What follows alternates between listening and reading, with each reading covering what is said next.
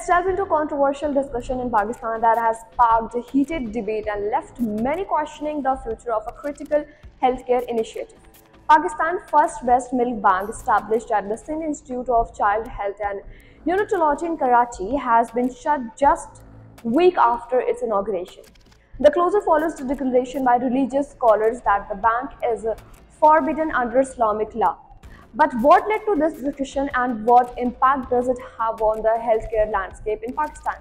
According to reports, the breast milk bank, developed in partnership with UNICEF and the Pakistan Pediatric Association, aimed to provide donor breast milk to infants whose mothers were unable to produce sufficient milk. It opened its door on June 12 amidst hope of aiding premature babies and infants with medical needs.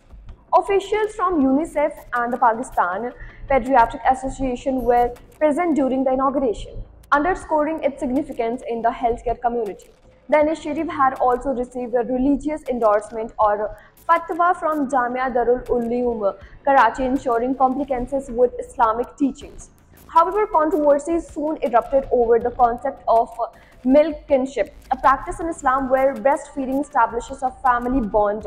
This debate spilled onto social media platforms, igniting discussion on religious interpretations and healthcare ethics. Mufti Muhammad Taqi Usmani, a prominent Islamic scholar, issued a fatwa declaring the human milk bank illegal, citing concerns over families and maternal relation governed by Islamic law. The Jamia Darul Uloom Karachi later revised its stances, citing practical challenges in implementing the bank operational conditions. The closure has left families like Muhammad Munawwar's grappling with challenges.